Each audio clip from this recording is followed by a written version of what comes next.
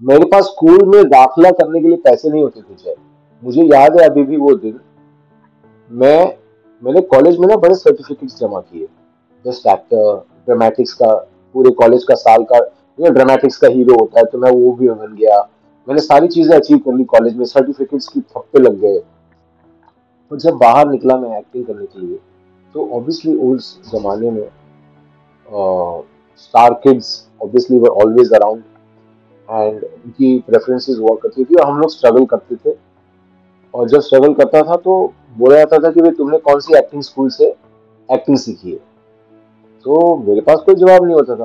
पर एक वो दौर अभी भी है और तब भी था कि आपको एक स्कूल की सर्टिफिकेट होनी जरूरी है, आपको किसी स्कूल से पास होना जरूरी है, आपको किसी इंस्टीट्यूट से पास होना जरूरी है।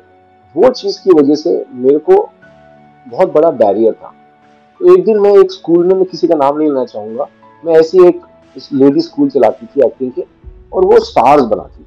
वाकई में उसकी स्कूल से बड़े स्टार्स निकले थे। तो एक हमारे हमारे जैसे लोगों को अट्रैक्शन होता है ना कि यार ये स्कूल से ये भी निकला, ये भी निकला, तो मैं जाके अपनी टैलेंट दिखाऊंगा। Believe me, this was an experience of my life. I knock on the door. I get to know that the classes are on the second floor. I climb up the stairs.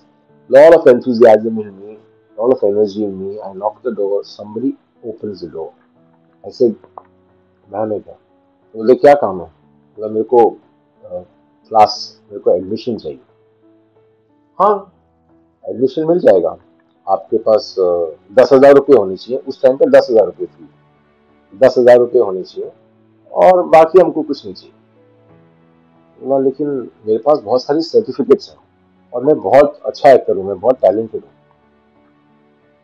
Talent, हम लोग talent valent नहीं देखते, हम stars बनाते हैं, हम actors नहीं बनाते। आई वॉज शॉक्ड, जय। I said my God. I said लेकिन मुझे एक्टिंग बहुत अच्छी आती है, प्लीज मेरी सर्टिफिकेट्स मैं दिखा सकता हूँ। नहीं नहीं नहीं, जब 10,000 आएंगे तब आ जाना। तो साला मेरी पगार 1,000 रुपये थी, उसको 10,000 रुपये चाहिए थे मेरे से। तो मैं कहाँ से लाता था, So I said, I really can't afford it. So that was that whole phase in which, I was going through, and I was that whole trauma that I was going through. But eventually broke the ice and things changed.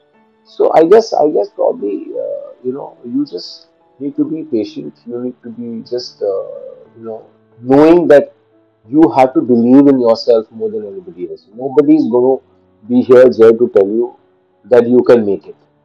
In fact, people are just waiting for you to be seeing you going down more than anything else. Whether it is your, people around you, professionally, personally. But इसीलिए मेरे को तो दिमाग में काफी अच्छे अच्छे experience हुए थे, तो I just knew that this is how I had to go with it, and so I survived and I traveled that long journey, and eventually, of course, things kind of became a little easier only after Ashiki. But before that, the days were very tough.